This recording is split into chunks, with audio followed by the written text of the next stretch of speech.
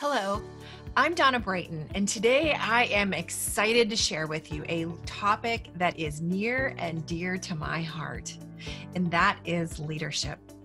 But not just any leadership. This isn't about somebody else's definition of leadership. This is about your leadership, specifically your leadership voice. You know, through the course of my career, I've had the opportunity to observe many leaders. And the thing that I have come to realize is that leaders can make people's lives miserable or magnificent. And that is my passion. How can we create more magnificence and less misery? Today, I'm going to share with you a bit about the story behind the book, The Rebel Leader's Field Guide to Your Leadership Voice. I'm going to walk you through the value and benefits that you will get from getting clear and strong in your leadership voice, tell you a bit about the 11-question assessment, and talk a bit about what is a leadership definition, specifically your leadership definition. So let's get started. Your leadership voice matters to you. Because when you clarify and strengthen your leadership voice, you will massively increase your influence and effectiveness. My hope for you is that you would get clear about your voice and then use it in a powerful and strong way to be a leader that brings out the magnificence in those around you. Before I share my leadership turning point, I'm curious about whether you perceive yourself as a leader. This has to do with your identity and what you believe about yourself. What I believe is that leadership is an action, not a position. So anyone has the potential to be a leader. I was going through a transition in my career and went back to school to get my master's in organizational leadership. In the course of my studies, I read many books and observed two things that made me very curious. The first thing I observed was that there's lots of different perspectives on leadership. We learned about charismatic leadership, transformational leadership, transactional leadership, servant leadership, and much more. I'm guessing you can probably fill in additional labels that have been connected to leadership. I read the classical authors on leadership: Bennis, Bass, Rost, Spears, Tichy, McGregor, Burns, Kouzes and Posner, and many more. Did you know there's over 90,000 books on leadership listed on Amazon? And there are many different definitions and labels for leadership. The second thing I noticed as I studied leadership, and leaders specifically, is that they come in all sizes and shapes. There was not one exclusive type that qualified as a leader. Take these two people as an example.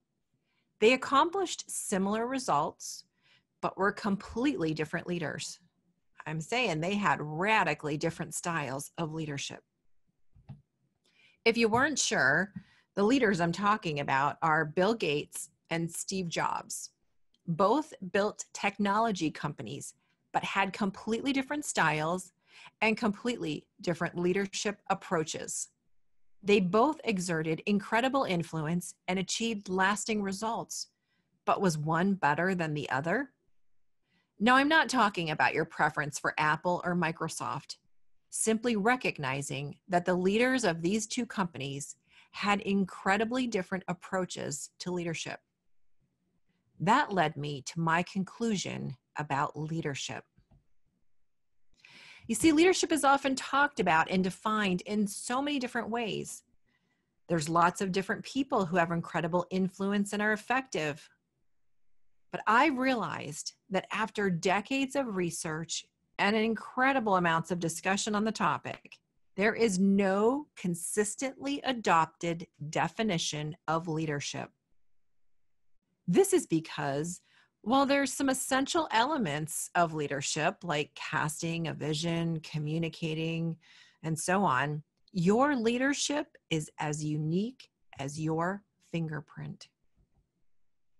So if your leadership is unique to you, It's like you have your own unique voice. My question to you is, how strong and how clear is your leadership voice? Let's take a look at clarity first. Leadership begins with clarity, and it comes from the inside. If you know who you are, you can clearly represent your unique and authentic voice. When your leadership voice is clear, you are free from indistinctness, obscurity, or ambiguity. A clear voice is authentic to who you are and integrates all parts of you. The strength of your voice comes from external expression. It consists of your impact, your results, and your context. A strong voice is built on a congruent and clear expression of you. A strong voice is confident, wins people's respect, and creates impact through influence, balancing both relationship and results.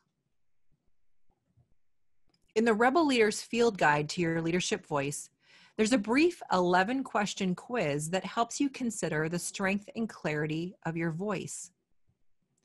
Why this matters to you is that both dimensions, strength and clarity, are essential to leadership integrity. A leader who's out of alignment and does not attend to both dimensions risks disaster. So which quadrant do you find yourself in? And where would you like to be?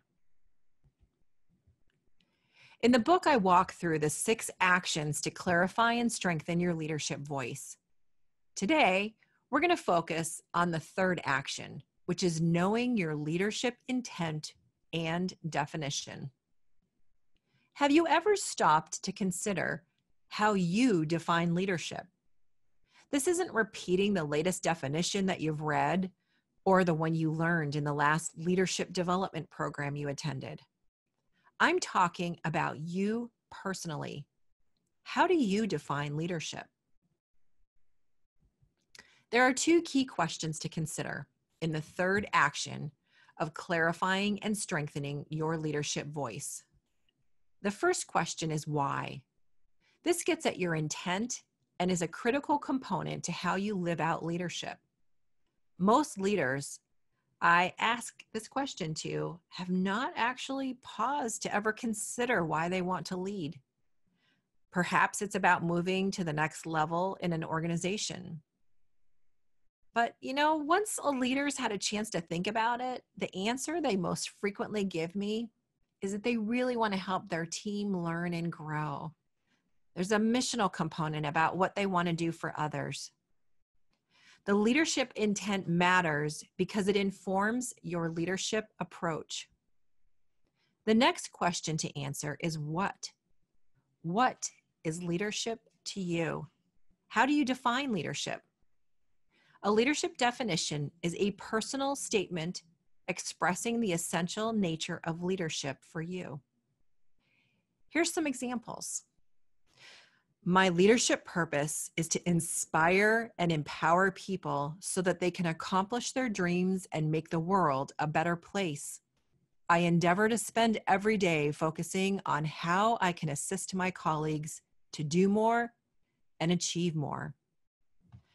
Another definition. I believe leadership is an influence relationship, and I need to lead in such a way that my team chooses to follow. I live that out by encouraging my team to develop their strengths, focusing on what's working and reinforcing the future we are working together to accomplish, so that the brilliance of everyone is reflected in our work. There's power in taking the time to answer these 2 questions. A strong, clear leadership voice will ensure that you get to your destination and remain true to yourself and what matters most to you. A CEO that I coach initially thought, that's probably a waste of time. But he went through the process to get clear on his voice.